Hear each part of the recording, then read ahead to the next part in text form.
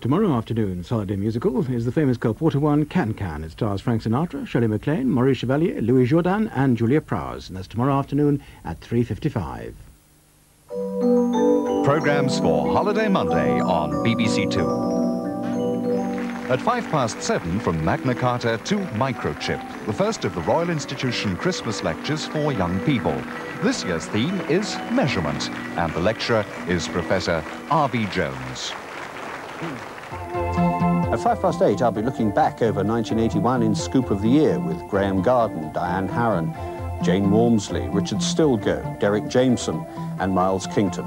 And I do hope that you can be with us. At 9 o'clock, Guernica, a look at the background to and history of Picasso's masterpiece, which finally found a home in Madrid this September after more than 40 years of exile. At 9:45, Jack Lemmon stars with Shirley MacLaine in Irma la Douce, Billy Wilder's tale of an overzealous gendarme in the red light district of Paris. Everybody, the party's over! Girls on this side, men over here! Hey, what is this? A race! On a Monday? It's supposed to be every other Friday! Can I go back up again? Holiday Monday programmes on BBC2.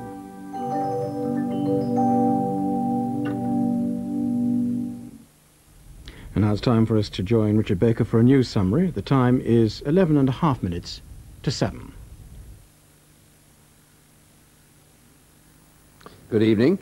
The headlines tonight. A reliable report tonight from Poland says the Communist Party has become a victim of martial rule. Football manager Brian Clough is in hospital after having chest pains. 20 people have died in floods in Portugal and 2 in a ski lift accident in the Italian Alps. And here at home, that bear on the run on Hackney Marsh, if there is one, appears to have gone well and truly to ground. In Poland, it's the first day back to work after Christmas, and it's not clear how many people have turned up to work. But official sources say that 1,000 miners near Katowice are still defying the authorities on an underground sit-in. Reports from Poland now say that there's been no sign of a Communist Party Central Committee meeting, and that the Communist Party in its present form is dead. 2 weeks after martial law, it seems the military have secured the country and feel they must hold it. Floods and landslides following months of drought have killed at least 20 people in one village in Portugal. There have been heavy rains all over the country since the drought, which lasted almost a year, ended at the weekend. The worst hit area is the north of the country. The 20 people died in the wreckage of a cafe after a flash flood hit the village of Arosa. A ski lift accident in the Italian Alps resort of Tares has killed 2 holidaymakers and injured a dozen more. The lift brakes failed and skiers were thrown into the snow or onto the walls of the terminal installation. It's the worst skiing accident in Italy for 5 years. Many skiers were able to save themselves by jumping onto soft snow. The Nottingham Forest manager Brian Clough is in hospital in Derby suffering from chest pains. A consultant who's just seen him says he has not had a heart attack and his condition is said to be satisfactory. Soviet dissident and Nobel Prize winner Andrei Sakharov has been suffering heart trouble since he ended his hunger strike. He made his hunger strike protest to force the Soviet government to let his wife's daughter-in-law, Lisa Alexeyeva, emigrate. Mrs. Sakharov has appealed to the West to make the Soviet authorities provide proper medical treatment. In Italy, the American NATO general, James Dozier, is still being held by terrorists of the Red Brigades. Italian police are examining documents found in a dustbin and issued by the Red Brigades group holding him. So far, a reward of £100,000 has failed to produce any information which might help the police.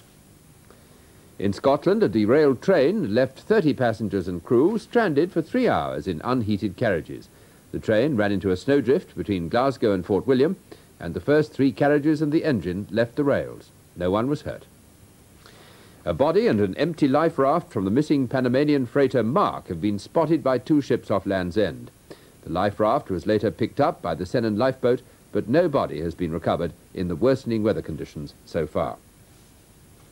Cricket, the 3rd test between England and India in New Delhi, has ended as expected in a draw. The result means that India still have a 1-match lead in the 6-match series with 3 games left to play. And Keith Fletcher has denied reports that he's unhappy with the slow scoring rate of opener Geoffrey Boycott.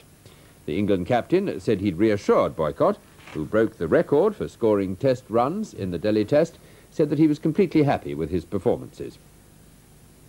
England soccer captain Kevin Keegan played his 400th league game today. He scored twice for Southampton against Swansea, taking his tally for the season to 14, one more than his previous best in a season.